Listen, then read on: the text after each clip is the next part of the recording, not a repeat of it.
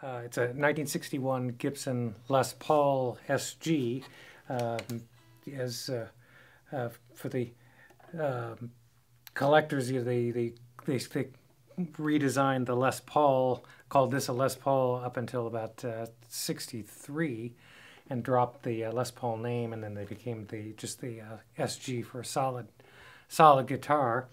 This one I got from Grun's Grun Guitars, I think about 4 years ago, and I've always loved SGs, and especially the 61s, because the necks were really kind of wide and flat. They're not for everyone, but it's a big nut width and very flat and kind of thin. It's just always liked that particular shape of a 61, and just, I guess, whatever the lathe or whatever material or machinery, they made them this way, and then they changed over time.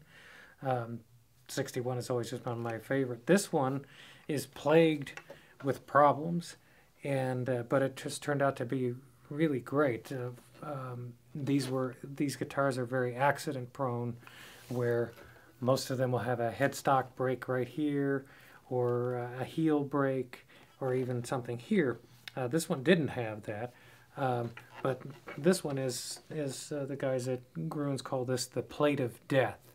And what had happened, it suffered a big enough break that whoever owned this before me, or multiple owners before me, decided to put this big plate on here to fix the neck. You could probably see that there was actually an additional shim here, and so it suffered a big crack, and they parted out this guitar, so pretty much like none of the parts are original.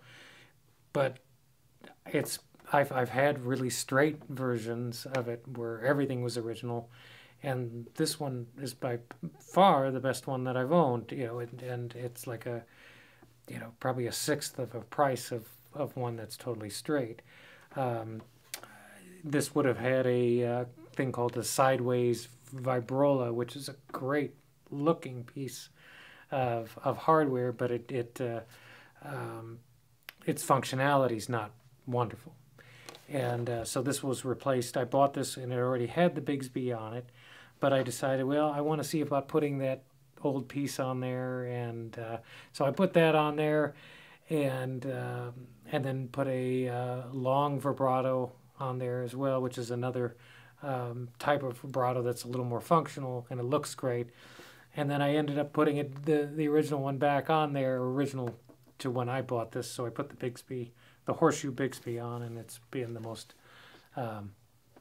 functional. Is that where all the little holes? Yeah, that's why there's all these little holes on here. So this series of holes would have been the three right here would have been the original vibrola, and then you can see these other little ones, which would have been the Maestro long vibrato, which you can see holes here. So this is by no means a valuable guitar, but it's great. And I ended up putting this thing, a string butler on here, which was, I saw Dean Parks, who's kind of my guitar hero,